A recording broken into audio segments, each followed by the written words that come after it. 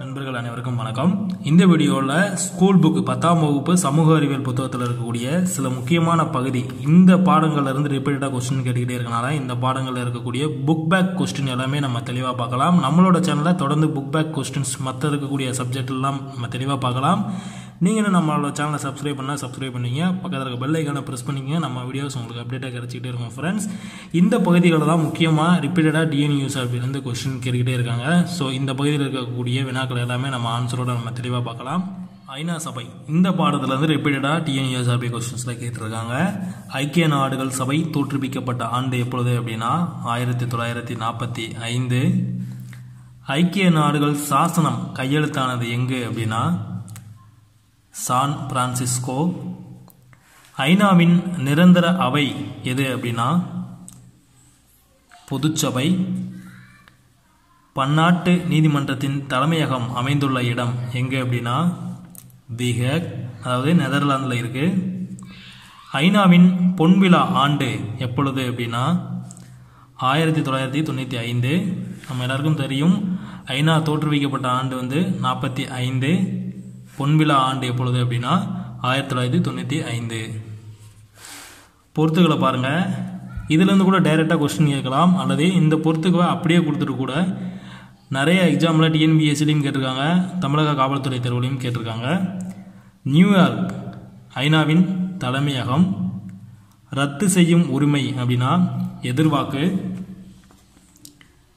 தற்போதைய ஐநாவின் பொதுச் செயலாளர் யார் அப்படின்னா அந்தோனியோ குட்ரஸ். அணு சோதனை தடை சட்டம் எப்பொழுது அப்படின்னா 1963. தொடர் அணு சோதனை தடை சட்டம் எப்பொழுது அப்படின்னா 1969. இது ரெண்டையும் பார்த்துங்க. டைரெக்டாக கூட கேட்டிருக்காங்க, அணு சோதனை தடை சட்டம் எப்பொழுது அப்படின்னு கூட கொஸ்டின் கேட்கலாம் டைரெக்டாக.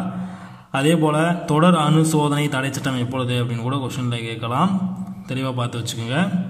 10ஆம் வகுப்பு புத்தகத்தில் இருக்கக்கூடிய 1857 பெரும் புரட்சி, இந்த புரட்சியை குறித்து நல்லா தெளிவாக பார்த்துக்கோங்க. அதிலிருந்தும் தொடர்ந்து ரிப்பீட்டடாக கொஸ்டின் கேட்டுக்கிட்டே இருக்காங்க. 1857ஆம் ஆண்டு பெரும் புரட்சியை ஆங்கில வரலாற்று அறிஞர்கள் அழைத்தது எவ்வாறு அப்படின்னா படை வீரர்கள் கழகம்.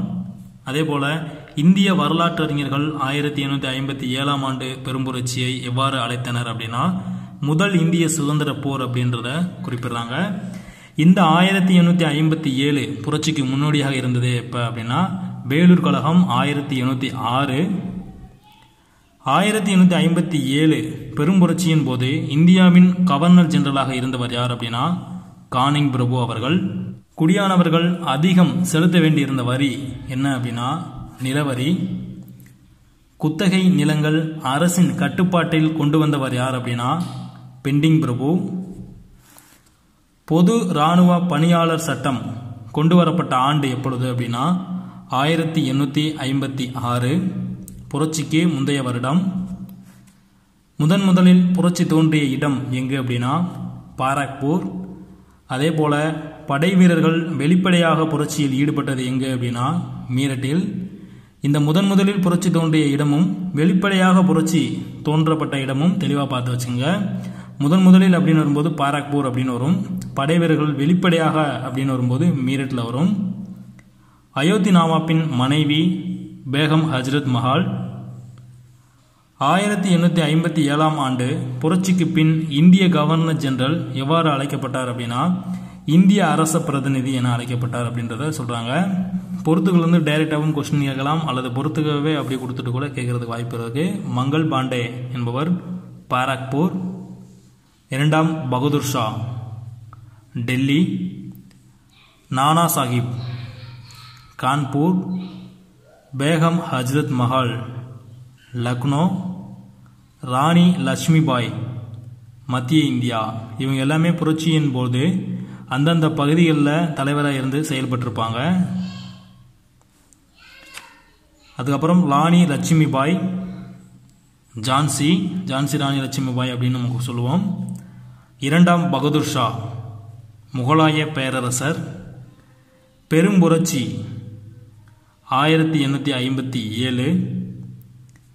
லக்னோ காலின் கேம்பல் இவர் தான் கட்டுப்பாட்டுக்குள்ளே கொண்டு வந்திருப்பார் அந்த லக்னோவை. விக்டோரியா மகாராணியின் பேரறிக்கை மகா சாசனம் என அழைக்கப்படுகின்றது. இந்த விக்டோரியா மகாராணியின் பேரறிக்கை எப்பொழுது அப்படின்னா 1858, அதாவது புரட்சிக்கு அடுத்த வருடம். இந்த புரட்சியில் இருக்கக்கூடியவர்களை தெளிவாக பார்த்து வச்சுக்கோங்க. ரொம்பவே இம்பார்ட்டண்டான கொஸ்டின் இது. டெல்லி வந்து 2ஆம் பகதூர் ஷா புரட்சியின் தலைவர்கள் அப்படின்னு குறிப்பிடுறாங்க. மத்திய இந்தியா ஜான்சி ராணி லட்சுமிபாய், லக்னோ வந்து பேகம் ஹஜரத் மஹால், கான்பூர் வந்து நானா சாஹிப் தந்தியா தோப் அப்படின்றத குறிப்பிடுறாங்க. இந்த புரட்சியிலிருந்து போட்டித் தேர்வு எந்த தேர்வாக இருந்தாலும் ரிப்பீட்டடாக கொஸ்டின் கேட்டுக்கிட்டே இருக்கனால தெளிவாக பார்த்து வச்சுக்கோங்க. அதுக்கப்புறம் 19ஆம் நூற்றாண்டில் சமூக சீர்திருத்தங்கள் இந்த பாடத்தில் இருக்கக்கூடிய புக் பேக்கையும் தெளிவாக பார்த்துக்கோங்க. இதுலேருந்தும் ரிப்பீட்டடாக கொஸ்டின் கேட்டுக்கிட்டே இருக்காங்க. சீர்திருத்த இயக்கங்களின் முன்னோடியாக திகழ்ந்தவர் யார் அப்படின்னா ராஜாராம் மோகன் ராய் அவர்கள். 1829ஆம் ஆண்டு வில்லியம் பெண்டிங் பிரபு சதி எனும் உடன்கட்டை ஏறும் பழக்கத்தை ஒழிக்க உறுதுணையாக இருந்தவர் யார் அப்படின்னா ராஜாராம் மோகன் ராய். சுவாமி தயானந்த சரஸ்வதியால் நிறுவப்பட்டது ஆரிய சமாஜம். ஆரிய சமாஜத்தை நிறுவியவர் யார் அப்படின்னு கூட கொஸ்டினை மாற்றி கேட்கலாம். சுவாமி தயானந்த சரஸ்வதி அவர்கள். ராமகிருஷ்ண மடத்தின் தலைமையகம் அமைந்துள்ள இடம் எங்கு அப்படின்னா கொல்கத்தாவில் உள்ள பேலூரில். வள்ளலார் பக்தி பாடல்கள் அடங்கிய தொகுப்பு எவ்வாறு அழைக்கப்படுகின்றன அப்படின்னா திருவருட்பா. சர் சையது அகமது கான் என்பவரால் தொடங்கப்பட்ட இயக்கம் என்ன அப்படின்னா அலிகார் இயக்கம். சர் சையது அகமது கான் பள்ளியை நிறுவிய இடம் எங்கு அப்படின்னா காசிப்பூரில். கேரளாவை சேர்ந்த சீர்திருத்தவாதி, அதாவது கேரளாவை சேர்ந்த சிறந்த சமூக சீர்திருத்தவாதி யார் அப்படின்னா ஸ்ரீ நாராயண குரு அவர்கள். நவீன இந்தியாவின் விடிவெளி என அழைக்கப்படுபவர் யார் அப்படின்னா ராஜாராம் மோகன் ராய் அவர்கள். இந்து சமயத்தின் மார்ட்டின் லூதர் சுவாமி தயானந்த சரஸ்வதி. நியூ இந்தியா எனும் பத்திரிகையை வெளியிட்டவர் யார் அப்படின்னா அன்னி பெசன்ட் அம்மையார். சூரிய ஒளியின் மூலம் மின்சாரம் உற்பத்தி செய்யும் திட்டம் யாருடைய திட்டம் அப்படின்னா ராமகிருஷ்ண மடம் இவங்களோட திட்டம். ராமகிருஷ்ண மடத்தை தொடங்கியவர் யார் அப்படின்னு கூட கேட்கலாம், சுவாமி விவேகானந்தர் அவர்கள். வள்ளலார் பக்தி பாடல்களின் தொகுப்பு எவ்வாறு அழைக்கப்படுகின்றது அப்படின்னா திருவருட்பா அப்படின்னு சொல்கிறாங்க. அதே போல் வள்ளலாரின் மற்றொரு பெயர் என்ன அப்படின்னா ராமலிங்க அடிகளார். இந்திய விடுதலை இயக்கம் இந்த பாடலில் இருக்கக்கூடிய புக் பேக் கொஸ்டின்ஸை பார்க்கலாம். பிரிட்டிஷார் ஒன்றுபட்ட நாட்டை உருவாக்க வழிகோலியது எது அப்படின்னா ஏகாதிபத்தியம். படித்த இந்தியர்களின் மொழியாக அமைந்தது என்ன அப்படின்னா ஆங்கிலம். அதே போல் ஜாலியன் வாலாபாக் படுகொலை இது குறித்து நம்ம தெளிவாக பார்த்து வச்சுக்கோங்க. இயர் கேட்டால் 1919, அதாவது 1919 அப்படின்னு நம்ம சொல்லிடுவோம். ஏப்ரல் 13ஆம் நாள் அப்படின்றத மைண்டில் வச்சுக்கோங்க. சமய மற்றும் சமூக சீர்திருத்தவாதிகளால் உருவானது தேசியம். மிதவாதிகளின் கோரிக்கைகளை தீவிரவாதிகள் எவ்வாறு வர்ணித்தனர் அப்படின்னா அரசியல் பிச்சை அப்படின்னு. காங்கிரஸில் பிளவை ஏற்படுத்திய மாநாடு எது அப்படின்னா சூரத் பிளவு, அதாவது 1907. மிண்டோ மார்டி சீர்திருத்த சட்டம் தனி தொகுதிகளை அறிமுகப்படுத்தியது எதற்காக அப்படின்னா முஸ்லீம்களுக்காக. பம்பாயில் தன்னாட்சி கழகத்தை தோற்றுவித்தவர் யார் அப்படின்னா திலகர். அதே போல் இந்த தன்னாட்சி கழகத்தின் சென்னை கிளையை தொடங்கியவர் யார் அப்படின்னா திருமதி அன்னி பெசன்ட் அம்மையார் அவர்கள். பொறுத்துக கொடுத்துருக்காங்க, பொறுத்துக தெளிவாக பார்த்துக்கோங்க. ஈஸ்வர சந்திர வித்யாசாகர் இவர் யார் அப்படின்னா சமய மற்றும் சமூக சீர்திருத்தவாதி அப்படின்றத குறிப்பிடுறாங்க. சுப்பிரமணிய பாரதியார் நாட்டுப்பற்று மிக்க எழுத்தாளர். சுதேசி ஒருவருடைய சொந்த நாடு. நியூ இந்தியா அன்னி பெசன்ட் அம்மையார். கேசரி பாலகங்காதர திலகர். இந்திய விடுதலை இயக்கம் 2ஆம் நிலை இந்த பகுதியில் இருக்கக்கூடிய புக் பேக் வினாக்களை பார்க்கலாம். சுதந்திர போராட்டத்தில் காந்திஜி உபயோகித்த யுக்தி முறை என்ன அப்படின்னா சத்தியாகிரகம். சிஆர் தாஸ் மற்றும் மோதிலால் நேரு தோற்றுவித்த கட்சி சுயராஜ்ய கட்சி. இந்திய அரசியலமைப்பு நடைமுறைப்படுத்தப்பட்ட ஆண்டு எப்பொழுது அப்படின்னா ஜனவரி 26, 1950. 1932 ஆங்கிலேய அரசு அறிமுகப்படுத்தியது வகுப்புவாத அறிக்கை. 2ஆம் உலகப் போரில் இந்தியர்களை ஈடுபடுத்தியவர் யார் அப்படின்னா லின்லித்கோ. நேரு இடைக்கால அரசை அமைக்க உதவி கோரியவர் யார் அப்படின்னா ஜின்னா. இந்தியாவின் முதல் மற்றும் கடைசி இந்திய கவர்னர் ஜெனரல் யார் அப்படின்னா ராஜகோபாலாச்சாரி. இந்த கொஸ்டினை கொஞ்சம் தெளிவாக பார்த்து வச்சுங்க. அதே போல் சுதந்திர இந்தியாவின் முதல் கவர்னர் ஜெனரல் யார் அப்படின்னா மவுண்ட் பேட்டன் பிரபு அவர்கள். இந்தியாவின் முதல் மற்றும் கடைசி இந்திய கவர்னர் ஜெனரல் யார் அப்படின்னா ராஜகோபாலாச்சாரி. கன்ஃபியூஷன் ஆயிடாதீங்க. இந்திய சமஸ்தானங்களை இணைக்கும் பணியை மேற்கொண்டவர் யார் அப்படின்னா சர்தார் வல்லபாய் படேல். அதனால தான் இவரை இந்தியாவின் இரும்பு மனிதர் அப்படின்றத குறிப்பிடுறாங்க. இந்தியாவின் முதல் குடியரசுத் தலைவர் யார் அப்படின்னா டாக்டர் ராஜேந்திர பிரசாத். சர்தார் வல்லபாய் படேல் இந்தியாவின் பிஸ்மார்க். பாண்டிச்சேரி பிரெஞ்சு பகுதி, கோவா போர்ச்சுகீசிய பகுதி. டாக்டர் BR அம்பேத்கர் வரைவு குழு. மவுண்ட் பேட்டன் பிரபு சுதந்திர இந்தியாவின் முதல் கவர்னர் ஜெனரல். ஸோ இப்போ பாருங்கள், மவுண்ட் பேட்டன் சுதந்திர இந்தியாவின் முதல் கவர்னர் ஜெனரல் அப்படின்னு கொடுத்துருக்காங்க. இந்த கொஸ்டினை டைரெக்டாக கூட கேட்கலாம், சுதந்திர இந்தியாவின் முதல் கவர்னர் ஜெனரல் யார் அப்படின்னு சொல்லிட்டு. ஸோ தெளிவாக பார்த்து வச்சுக்கோங்க. அடுத்த பொறுத்துக்களை பாருங்கள். மோதிலால் நேரு சுயராஜ்ய கட்சி, சௌரி சௌரா உத்தரப்பிரதேசம், பஞ்சாப் சிங்கம் லாலா லஜபதி ராய், வகுப்புவாத அறிக்கை ராம்சே மெக்டொனால்டு, எல்லை காந்தி கான் அப்துல் காபர் கான். இந்திய விடுதலை இயக்கம் தமிழகத்தின் பங்கு இந்த பகுதியில் இருக்கக்கூடிய புக் பேக் வினாக்களை பார்க்கலாம். வேலூரில் இந்திய வீரர்களை ஆங்கிலேயருக்கு எதிராக செயல்பட தூண்டியவர் யார் அப்படின்னா திப்பு சுல்தானின் மகன்கள். மக்கள் உரிமைகளை நிலைநாட்ட ஏற்படுத்தப்பட்ட மதாராஸ் மாகாணத்தின் முதல் அமைப்பு என்ன அப்படின்னா சென்னை சுதேசி சங்கம். சென்னை மகாசன சபையின் முதல் தலைவர் யார் அப்படின்னா P. ரங்கைய நாயுடு. வேதாரண்யம் உப்பு சத்தியாகிரகத்தை நடத்தியவர் யார் அப்படின்னா ராஜகோபாலாச்சாரி. 1908ஆம் ஆண்டு பாரதியார் சென்னையில் மாபெரும் பொதுக்கூட்டத்தை கூட்டி கொண்டாடியது எதை அப்படின்னா சுயராஜ்ய நாளை. பிரிட்டிஷாரின் கைது ஆணைக்கு எதிராக பாரதியார் தப்பி ஓடியது பாண்டிச்சேரிக்கு.